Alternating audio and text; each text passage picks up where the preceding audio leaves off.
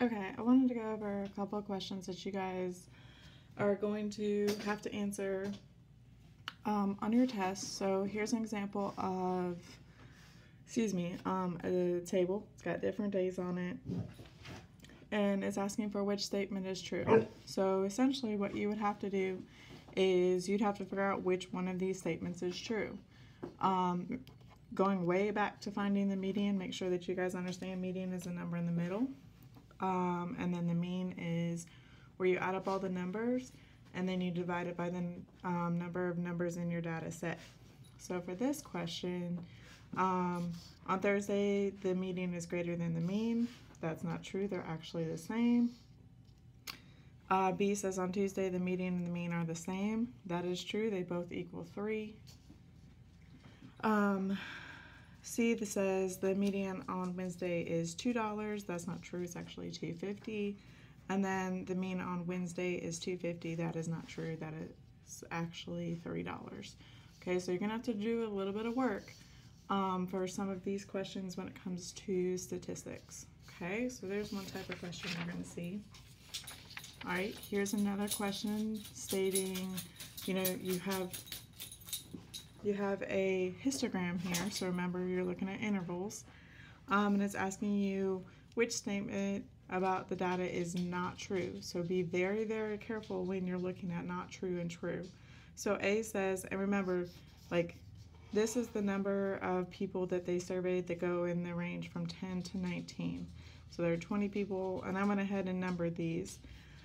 So A says most of the participants in the 20 to 29 age group.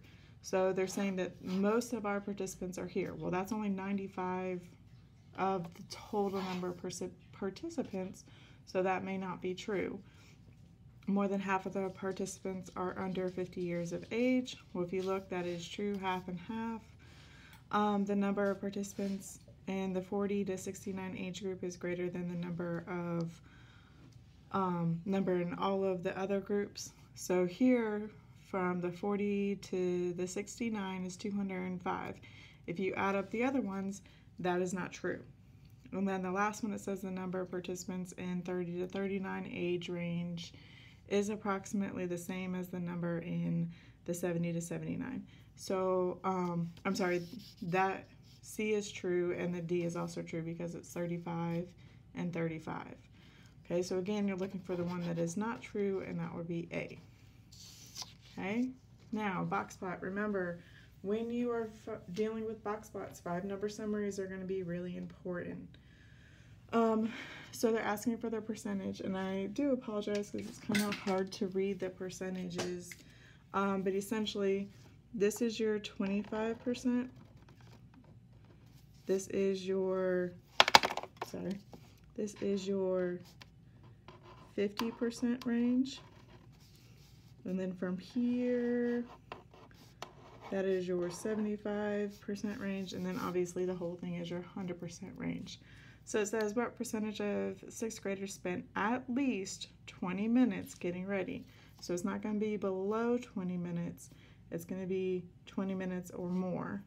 And essentially this is 25%. The rest of this is going to be what's 25 plus whatever to make 100, 75. So that is why the answer is 75%.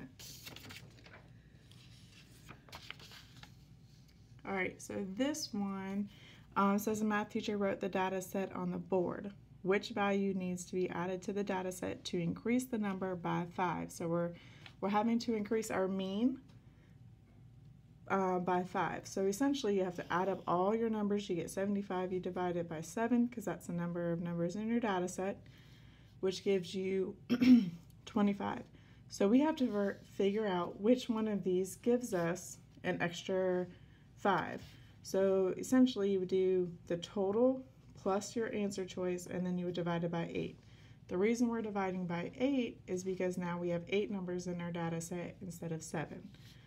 And when you do each one of those, the number that we would have to add to our data set is 65 to get 30.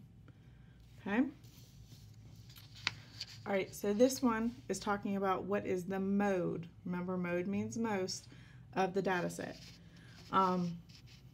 And I went ahead and I did skip a number, so that's why there's an arrow for 68. But I went ahead and put them in order least to greatest because that was just easier for me to see all the numbers.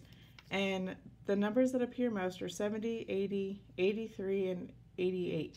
So if I'm looking at my answer choices, I had 43, 74.7, 79.5, and 80. So 80 is the correct answer because it's one of the sets that appears the most. Okay. All right, so this one, again, we're talking about a histogram, and they want to know how many students are in Mr. Allen's class. So you have to count. Remember, these are the number on the side.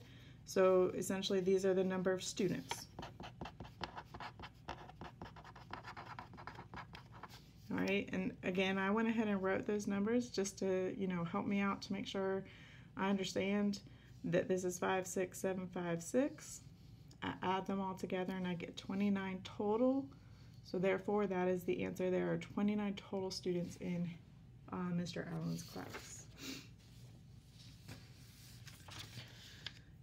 All right, this next one is a little bit more work because essentially it's asking you how many more second grade students measured 44 inches or more than those whose height is less than 44 inches. So actually, this should be included in this box, and that is my mistake. That is why I did the +5. So in this section that is 44 or more, there are 16. In this section over here that is less than 44, there are 4. So if you do 16 minus 4, you get 12. That is your answer. Okay, I made it a lot more difficult than it needed to be. And again, this is a box plot. It's asking about the percents. It says, according to the box plot, in what interval would 50% of the number of gym members be found? So remember, your IQR is your middle 50%.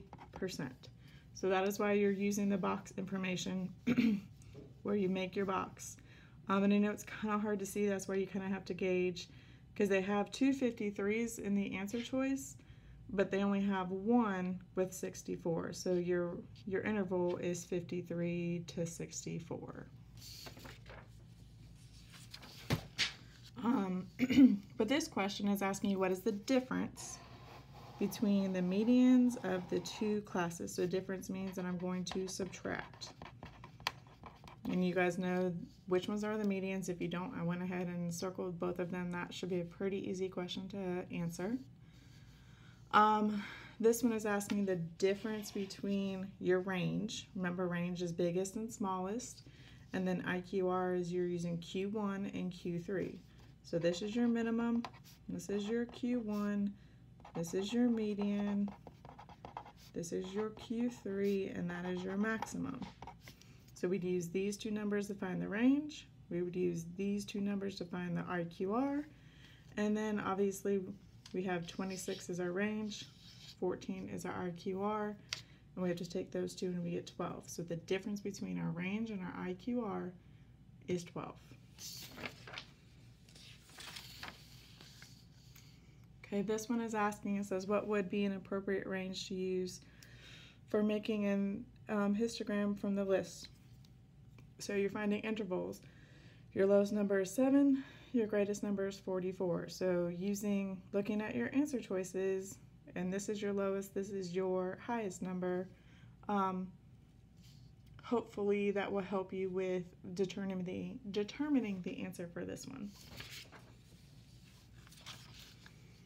Okay, this one is saying, based on the data, how many students were absent more than 6 days? So more than 6 days does not mean that I'm including 6 days. So again, I've written the number of students that are absent for 0 to 3, 4 to 6, 7 to 9, 10 to 12, and 13 to 15. So add together the numbers more than 6 days. So that's why I'm not including this one, I'm not including that one. All right, so 2 plus 1 plus 1 would be 4. So the correct answer would be 4 for that question. With this one, you gotta find the 5-number summary, which I've gone ahead and done for you. And you're using these 5 numbers to find which one of these answer choices matches your 5-number summary. So you need to go through, okay, all of them start with 58. Good. All right, what about my maximum? Oh, that's going to change some, and you can go ahead and eliminate some. Like this one can be eliminated, so this one's gone. All right, and then find my median. So median 72, that one's gone already. That one's going to be gone, and so on. So make sure you're using and you're checking off as you're going to find your answer.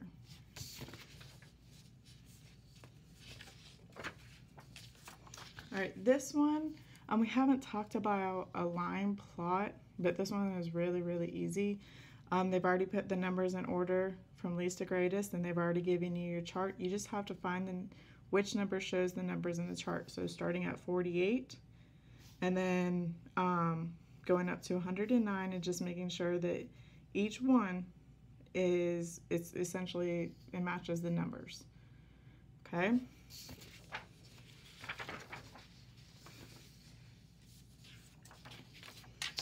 Okay, for this one, you're dealing with a dot plot, and it's asking how many students were absent less than 2 days from math class.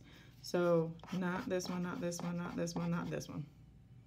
Okay, so less than 2 days, so there's only 1 day. There's only 3 in our dot plot, so therefore that is your answer. All right, with this one, it's saying what is the approximate, which means not exact, mean weight of the fish he caught. So you're gonna have to add up all of those, then divide it by the number, hint, hint, in your data set, and then find your answer. Okay, it's not gonna be exactly, so you gotta find one that's really close. And then the last one that I'm gonna talk about is this one. So this is your number of students, and this is the points that they scored. Says which word describes the unit of measurement for this graph? Well, it's not going to be the number of students, because that's not the measurement. Remember, the title is results of your math exam, so we're looking for their percentages. So you have to pick which one, and again, we've already crossed that one off, so now you only have 3 to choose from. All right, if you have any questions, please let me know. Good luck on your test, and I hope you guys do a great job.